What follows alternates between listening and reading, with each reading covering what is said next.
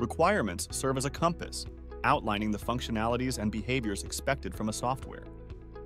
They span from user interactions to desired outcomes, providing a comprehensive roadmap for development.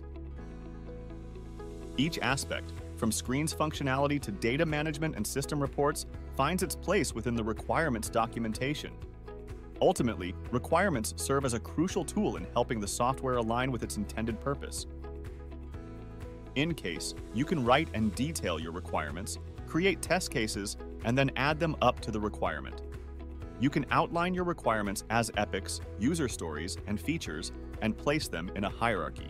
With each requirement, you will have the option to look at its revisions, its status, the author, and several other details.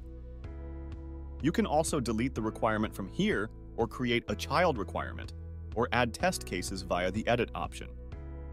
You can also add attachments like Word documents or images you may have, edit the type, or move it to a different epic or user story.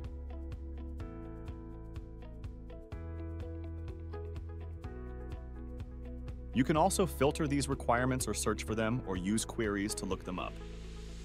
The syntax can be found on our help article. Use the heading sidebar to quickly navigate to the requirements section of the article.